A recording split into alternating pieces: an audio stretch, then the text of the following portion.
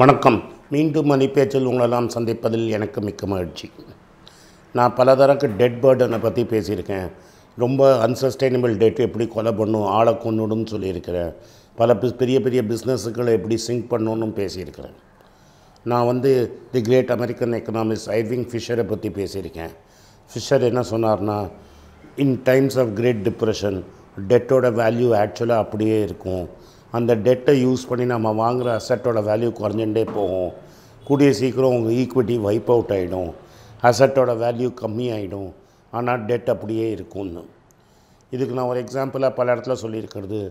நீங்கள் 2010 ஒரு வீடு 50 லட்ச ரூபாய்க்கு வாங்கியிருப்பீங்க. 45 லட்ச ரூபா கடன் போட்டு வீடை வாங்கியிருப்பீங்க. 5 லட்ச ரூபா உங்கள் பணம். ஆனால் இன்றைக்கி 5, 7, 8 வருஷம் கழித்து பணம் கட்டின அப்புறம் உங்கள் வீடு இன்றைக்கி பல வருஷங்கள் நீங்கள் லோன் கட்டின அப்புறம் கூட பிரின்சிபல் ரொம்ப குறைஞ்சிருக்காது. 5லேருந்து 8 வருஷம் நீங்கள் கட்டியிருந்தால் கூட உங்கள் பிரின்சிபல் 42லேருந்து 40 லட்சம் 40லேருந்து 42 லட்ச ரூபா தான் இருக்கும். அந்த சமயத்தில் இப்போ மார்க்கெட் கிராஷ் ஆன மாதிரி ரியல் எஸ்டேட் மார்க்கெட் கிராஷ் ஆனதுனால உங்கள் ஆக்சுவல் வீட்டோட விலை 40 லட்சமோ அது கீழேயோ போயிடுச்சு. இது நெகட்டிவ் நெட்வொர்த்துன்னு சொல்லுவோம். அதாவது 42 லட்ச ரூபா உங்களுக்கு கடன் இருக்கும், வீடு விலை 40 லட்ச ரூபானா நீங்கள் 2 லட்ச ரூபா நெகட்டிவ் நெட்வொர்த். ஆனால் நீங்கள் வெளியில் ஒரு பெரிய கார்ப்பரேட்டில் வேலை செஞ்சுட்டுருக்கிறதுனால உங்களால் இஎம்ஐ கட்டிகிட்டே இருக்க முடியும். நீங்கள் ப்ராப்ளம் சால்வ் ஆகிடும். ஆனால் இதே மாதிரி ஒரு கம்பெனியில் ப்ராப்ளம் வந்ததுன்னா அந்த கம்பெனி சிங்க் ஆகிடும். இந்தியாவில் டாப் 10 பிஸ்னஸாக இருந்தது ஒரு காலத்தில் தாப்பர் குரூப்புன்னு ஒரு கம்பெனி. கரம்சந்த் தாப்பர் அப்படிங்கிறவர் அதை ஆரம்பித்தவர். 1919 ஆரம்பித்த இந்த கம்பெனி லூதியானாங்க பஞ்சாபில் லூதியானாவில் ஆரம்பித்த கம்பெனி ஒரு காலத்தில் கல்கட்டாவுக்கு போய் கல்கட்டாலேருந்து டெல்லிக்கு வந்தது. அவங்க கோல் மைனிங், பேப்பர், கன்சியூமர் எலக்ட்ரானிக்ஸில் பெரிய கம்பெனியாக இருந்தது. 1990s டாப் 10 இந்தியன் கம்பெனிஸில் ஒரு கம்பெனியாக இருந்தது. அதுதான் அவங்க கம்பெனி கிராப்டன் கிரீவ்ஸ் பலாப்பூர் பேப்பர்னு. கோல் நேஷ்னலைசேஷனில் அவங்க கோல் மைன்ஸ் எல்லாம் கையை விட்டு போயிடுச்சு. மூணாவது கரம்சந்த் தாப்பரோட பேரன் கௌதம் தாப்பருங்கிறவர் இந்த பிஸ்னஸை late 1990s R early 2000s take over பண்ணார். Bulk of the family business அவருக்கு தான் போச்சு. கிராம்டன் கிரீவ்ஸும் பலாப்பூர் பேப்பரும் அவருக்கு கொடுக்கப்பட்டது. அவர் 2003 to 2009 கடனை வாங்கி நிறைய இடத்துல பிஸ்னஸை பயங்கரமாக எக்ஸ்பேண்ட் பண்ணார். அப்போ எல்லோரும் அவரை ஃபீட் பண்ணி ஓஹோன்னு சொன்னாங்க. நிறைய இன்டர்நேஷ்னல் பிஸ்னஸ் எல்லாம் அவர் அக்வயர் பண்ணார். $1 பில்லியன் இருக்கிற டர்ன் ஓவர் கம்பெனியை 10 வருஷத்தில் $10 பில்லியன் ஆக்குறேன்னு பேசிக்லி கடன் அந்த காலத்தில் சீப்பாக கிடச்சிது.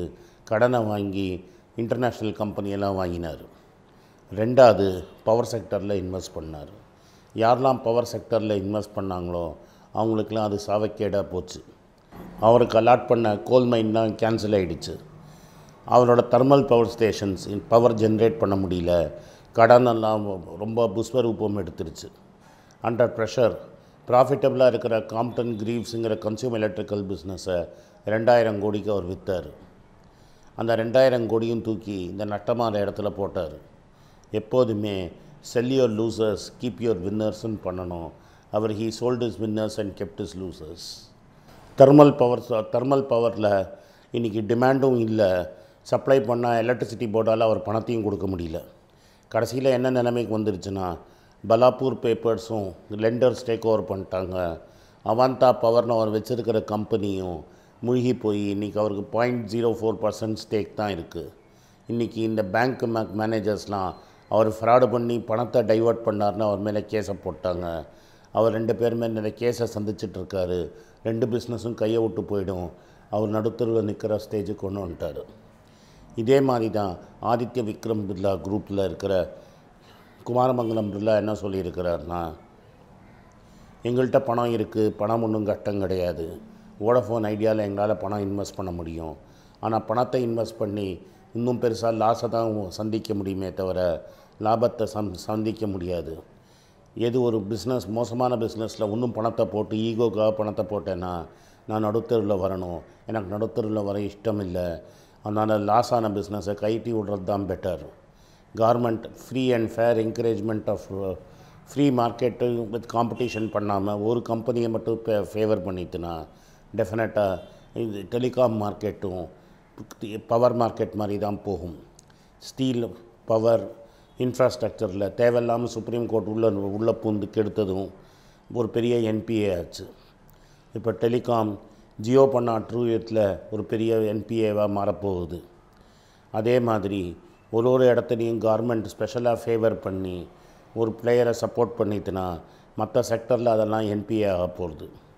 அரவிந்த் சுப்ரமணியமோட கடைசி பேப்பரும் அதே தான். ட்வின் பேலன்ஸ் ஷீட்டில் 2வது வாட்டி டிமானிட்டைசேஷன் வந்த பணத்தெல்லாம் என்பிஎஃப்சி மூலமாக சில பர்டிகுலர் ஹவுசிங் கம்பெனிஸுக்கு கொடுத்ததில் ரியல் எஸ்டேட் பிஸ்னஸே போண்டி ஆனதுனால என்பிஎஃப்சி போண்டி ஆகிடுச்சு.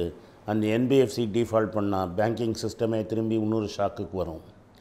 இதனால் எந்த பிஸ்னஸ் மோசமாக இருக்கோ அந்த பிஸ்னஸை நம்ம விட்டுடணும். கடன் வாங்கி அந்த பிஸ்னஸில் போடுறது புண்ணியம் கிடையாது. அது மாதிரி கவர்மெண்ட் அண்ட் ரெகுலேட்டர்ஸ் ஒரு பர்டிகுலர் குரூப்பை ஸ்பான்சர் பண்ணி அதை பெருசாக வளர்க்குறாங்கன்னா மற்றவங்கள்லாம் வயசாக அந்த பிஸ்னஸை விற்றுட்டு பணத்தை சேஃப்டி பண்ணிக்கிறது தான் வேறு வழி கிடையாது. You cannot fight the might of the government R the regulator. இதெல்லாம் நான் ஏன் சொல்கிறேன்னா, உங்கள் பர்சனல் லெவல்லையும் கடனை வாங்கி இந்த சமயத்தில் வீடை வாங்காதீங்க, பர்சனல் லோன் எடுக்காதீங்க, கிரெடிட் கார்டு எடுக்காதீங்க. அடுத்த 4 வருஷம் கடன் வாங்கி யார் என்ன பிஸ்னஸ் பண்ணாலும் ப்ராப்ளமில் தான் மாட்டிப்பீங்க. தயவு செஞ்சு கடனை அவாய்ட் பண்ணுங்கள். இந்த வீடியோ உங்களுக்கு பிடிச்சிருந்ததுன்னா எங்கள் சேனலோட சப்ஸ்கிரைப் பட்டன் அமுக்குங்க, பெல் நோட்டிஃபிகேஷனை தட்டி விடுங்க, கமெண்ட் செக்ஷன்ஸில் உங்கள் கமெண்ட்ஸ் எழுதுங்க. உங்களுக்கு என் புக்கு வேணும்னா உங்கள் வாட்ஸ்அப் நம்பர் அனுப்புங்க, என் டீம் உங்களோட கான்டாக்ட் பண்ணுவாங்க. வாட்ஸ்அப் நம்பர் அனுப்ப வேண்டாம்னு நினைக்கிறவங்க இமெயில் கொடுங்க. இமெயிலில் உங்கள் டீம் கான்டாக்ட் பண்ணணும், எங்கள் டீம் உங்களை கான்டாக்ட் பண்ணுவாங்க.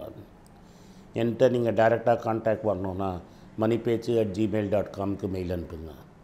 இந்த வார கடைசியில் நான் கோயம்புத்தூரில் இருப்பேன். கோயம்புத்தூரில் என்னை சந்திக்கணும்னு நினைக்கிறவங்க கீழே இருக்கிற லிங்க்கில் கிளிக் பண்ணிங்கன்னா அந்த வென்யூ வரும். 250 ரூபா தான் நாங்கள் சார்ஜ் பண்ணுறோம். யாரெல்லாம் வரணும்னு நினைக்கிறீங்களோ அந்த கிளிக் பண்ணி அது மூலமாக அந்த இடத்துல பேமெண்ட் பண்ணிங்கன்னா ஈவெண்ட்டில் நீங்கள் பார்ட்டிசிபேட் பண்ணலாம். ஒரு 50 சீட்டு தான் மீதி இருக்குது. நன்றி, வணக்கம்.